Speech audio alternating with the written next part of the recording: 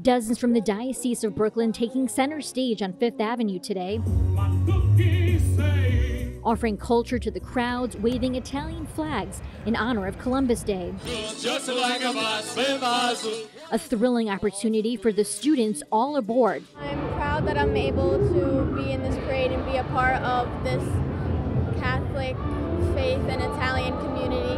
It makes me feel really good having to be a part of this.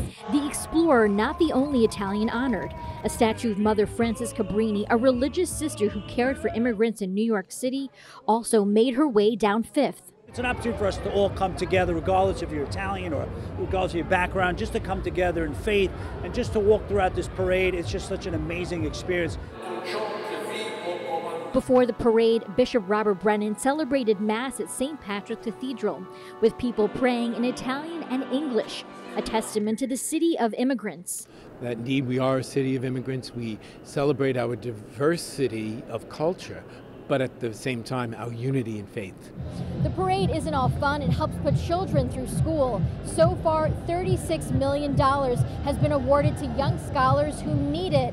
In Midtown Manhattan, Katie Vasquez, Currents News.